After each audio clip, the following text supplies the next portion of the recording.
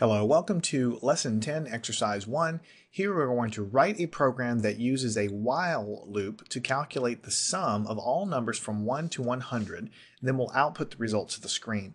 So the first thing to notice is that we're going to use a while loop in this particular code, but really there are many ways of doing this, and in fact you could use a for loop or other types of loops, but here we're specifically told to use a while loop, and that's just to give you some practice.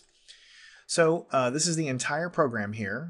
The end of it's down here at the bottom. And so what we have is we're going to declare an integer, and that's going to be our current number. So we're going from 1 to 100, and what we want to do is increment the variable from 1 to 100, and all the while we're going to be keeping a running total of the sum of all of those numbers. And so we have to have something to keep track of the current number, and so we'll set that equal to number 1, since we're going from 1 to 100. And we also need another variable called the sum. We're going to set that equal to 0 because initially we don't have a sum, and we're going to be keeping a running total as we go. So here is our while loop.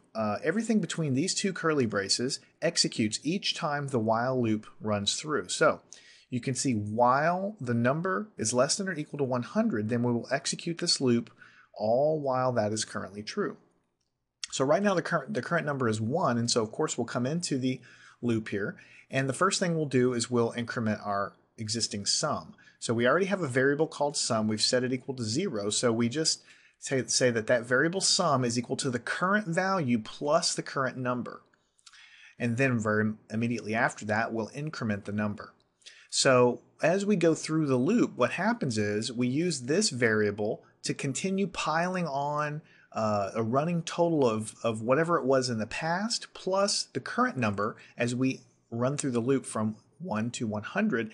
Of course, we're adding the current number each time, and then we increment that. And so the loop is going to execute 100 times. And when it's done, then what is held in the variable sum should be the running total of everything, because we've been adding the number to the previous sum each time.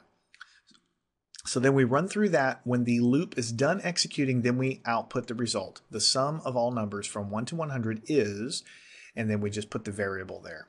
There's not much more to it than that, so we'll just run it and we'll get an answer. The sum of all numbers between 1 and 100 is 5,050, 50/50 in other words. And if you go get the calculator or run that through Google, you will find that that is the correct answer.